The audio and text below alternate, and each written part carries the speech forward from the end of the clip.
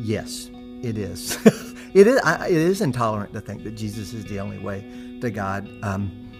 But I don't know if because it's intolerant, you could say, therefore it's not true. I mean, there's a lot of things that seem either unfair or intolerant that we know are completely true, and that's just the way it is. Does that make it, I guess, right or moral or good, or is God just harsh and hateful? I actually agree with most people that say there's lots of different pathways to God. I think that at the end of all those pathways, though, we're going to run into Jesus.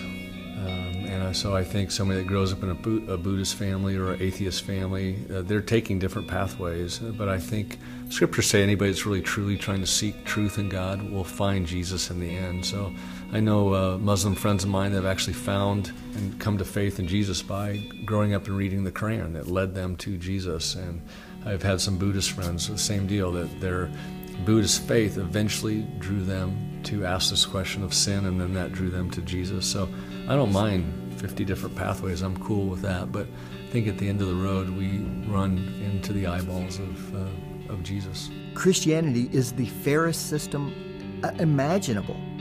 Everybody gets in the same way. Everybody gets in the same way.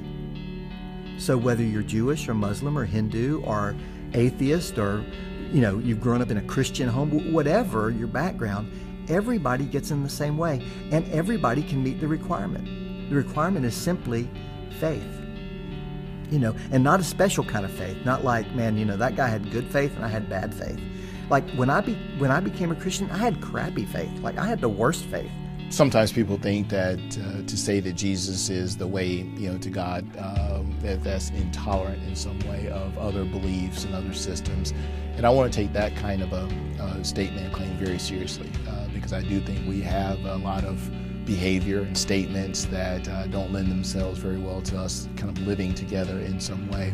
But again, as I approach these issues and think about them philosophically and theologically, it's not intolerant to say that Jesus is the only way. I think if we take the claims of Jesus himself seriously, and if he makes this statement, then what we are trying to do is give testimony and affirm the fact of the truthfulness of his statements and his self-understanding. If he is not who he claimed to be, right, then it's not so much that the claim is intolerant as it is false. But if he is who he claimed to be, then the issue is one of truth.